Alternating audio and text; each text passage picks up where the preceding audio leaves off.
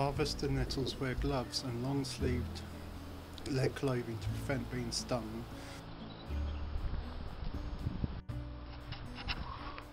Nettles really need to be over a year old and strong. If broken easily, too young and not enough fibres.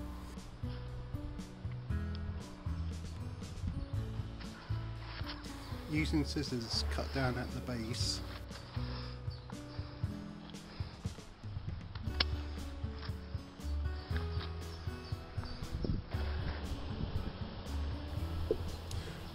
To remove the leaves, hold from the top and with the other hand in a fist in the stem, pull down.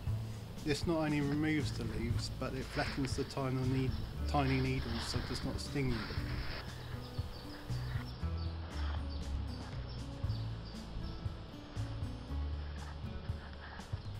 Quick look on wiki.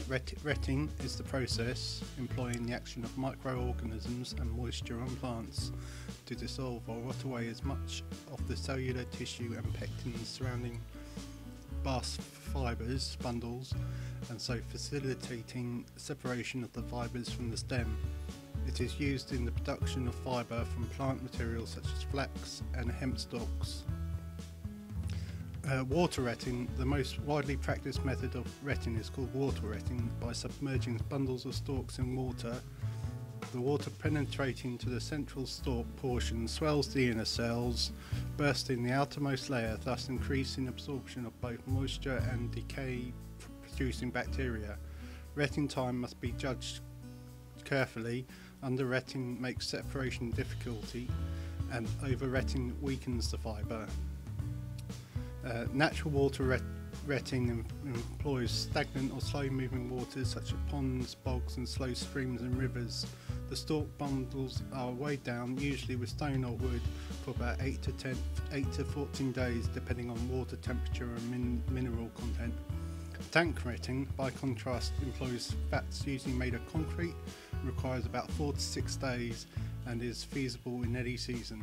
In the first 6 to 8 hours, called the leaching period, much of the dirt and colouring matter is removed by the water, which is usually changed to a pure, clean fibre. Waste wetting water, which requires treatment to reduce harmful toxic elements before its release, is rich in chemicals and can be used as liquid fertiliser. Is take them out individually and scrape all this into some water. Hopefully it hasn't all rotted down. May off. There's all the nettles. They've had their bark taken off, and here is all the fibres. I'm going to leave this for a little while longer in here. It was clean water, so I'm just going to let it ret for a little bit longer. But all the hard work's done. That's ready to nearly, don't know what I'm going to do with it yet, but when emptying the water butt, I used it to water other plants in the garden because it's very nitrogen rich, and no need to dilute it.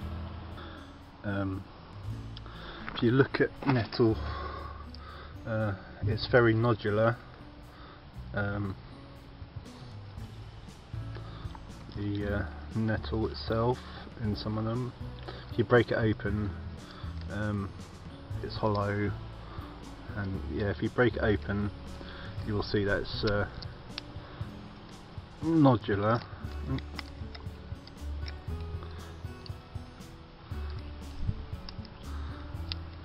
Yeah, so you've got your, one thing here and another thing there, so you know you've got that. So it's very similar to bamboo, I think, and I've noticed on some of the really thick rooty stems that I got that it's quite a nice wooden pattern. So being similar to bamboo, you could make, I don't know, blinds or something out of them, but yeah, so I'm going to keep some of the thicker bits and see what I can do with them, and just put the thinner bits onto compost. But yeah, so, and if I had to do it again, what I'd do is I was picking large ones, and the tips at the end, you got a bit of fibre off, but you know, end up just snapping and getting to the bottom of the water back there. So what I'd do is I would, if they're really long, just cut them to the size like of the water bat, and then discard the tips,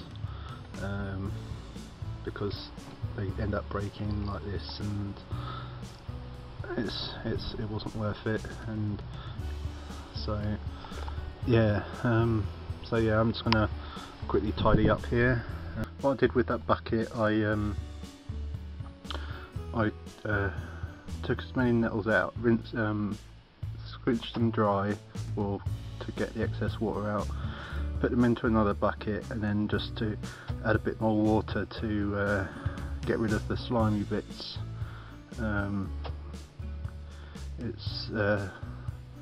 You can still see bits of slimy, but I'm just going to let them dry here,